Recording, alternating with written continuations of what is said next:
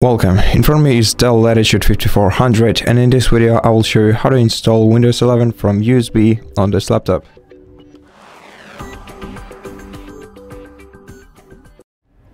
So in order to do this, you're gonna need a USB flash drive like this with at least 8 GB of available storage on it. So make sure that you have one, and if you have some files on this USB flash drive, then back them up somewhere else, because we're gonna need to format this flash drive in order to use it. And we're also gonna need a PC with internet access in order to download and install the ISO image on it. So you can use this laptop if you have a system on it, and if you don't, you can use a separate device.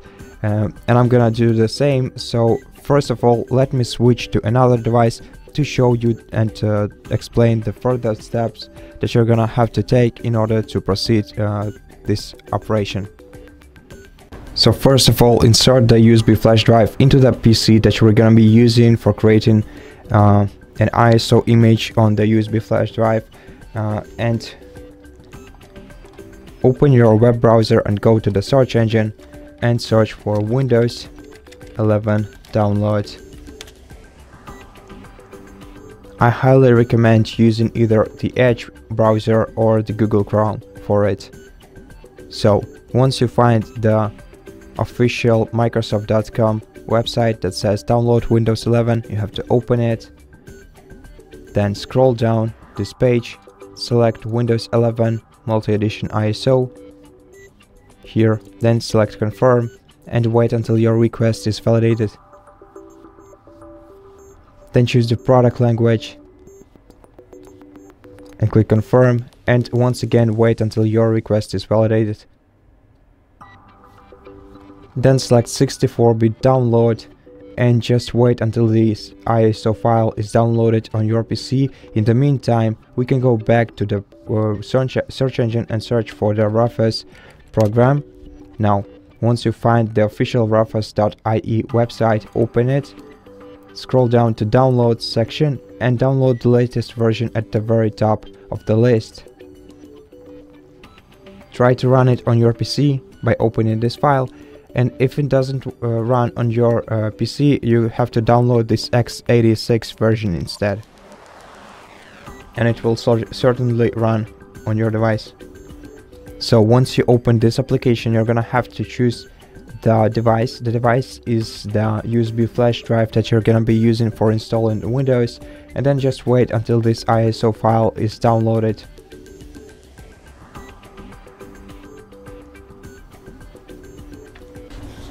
Then click select right here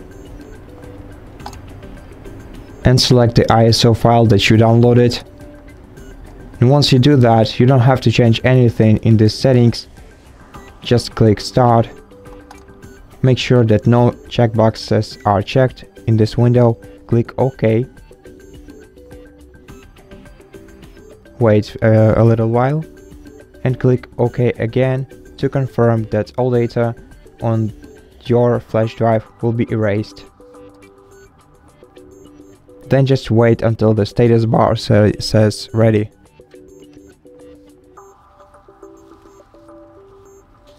Once the status bar says ready, you can close this window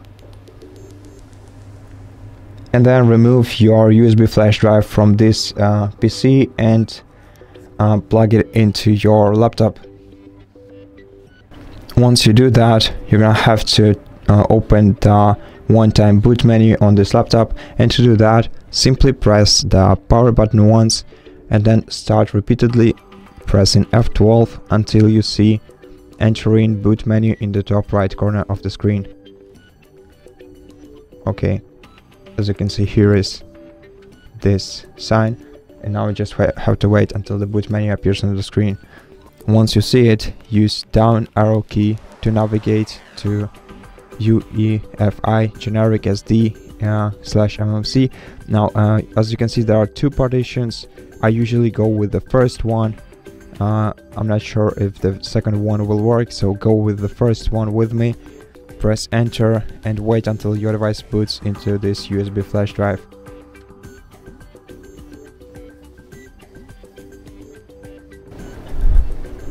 Now, in this window, you can change the time and currency format by expanding this list and selecting the value that you need. Then, once you're done, click Next. In the following window, you'll be able to change the keyboard or input method during the installation. And once you're done, click Next. Hit the checkbox next to I agree. Everything will be deleted, including files, apps, and settings, and click Next once again. Then wait for the license agreement to appear, and once it appears on your screen, read it. And when you're done, click Accept to continue.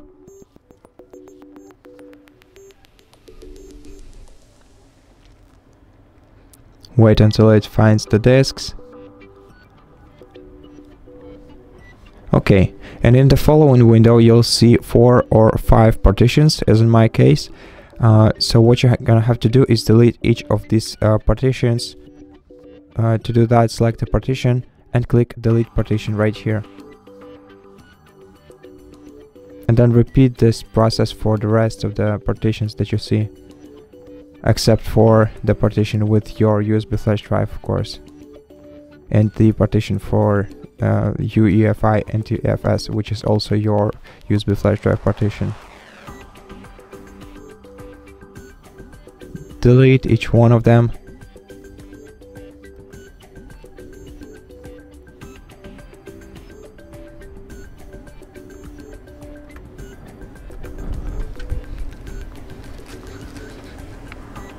Okay, and right now we are left with 476.9 gigabytes of unallocated space. In my case, in your case, this number can be different.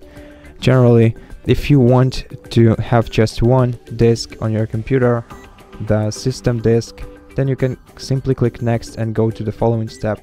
But if you want to have a different, for example, like 2 disks on your device, so the C disk and the D disk, then you're gonna have to select unallocated space, click Create Partition, and then input the size in megabytes for each of your partitions. Now, first of all, for the first partition, I recommend creating a first partition as your system one, because this way it will be easier for you to manage the size of the other disks. And I recommend the system disk to be at least 100 gigabytes in size, and the better size, even better size, will be around 150,000 megabytes, so 150 gigabytes for the C disk. This way you won't have to worry about the way your system works. So let's create a system disk with the size of 150,000 megabytes, which is almost equal to 150 gigabytes, and then click Apply. Then wait until the partition is created. It will be partition 3 on the list. Let's just wait until you see it. Okay, and right here you can see the partition 3. Just remember that this is the system disk, so the C disk. So this is the partition where we're gonna be installing the Windows. And now we are left with 330 more gigabytes of unallocated space, which we can turn into the 4th partition. To do that, click select unallocated space, click Create Partition, and then input the size in megabytes. If you want to have one separate disk on your in your file explorer, then you can simply go with this size. Otherwise, you can change. You can basically take half of it or quarter of it and make as many disks as you want using this much storage. I'm gonna create just one separate disk, so I'm gonna go with the default value, which is the full size of unallocated space that we have, and then click Apply, and this way the 4th partition will be created. Now you won't see it as a D disk once you boot into your Windows, but and once you enter the disk manager, you will see this partition there, and you'll the only thing that you're gonna have to do in disk manager is add a letter to this partition, and then it will become a separate disk on your computer. I hope that I explained it well. I'm not really sure, but okay, let's continue. So let's select the partition 3 as we have decided that this is our system disk, and click next to continue. Now click install and wait until Windows is installed on your PC.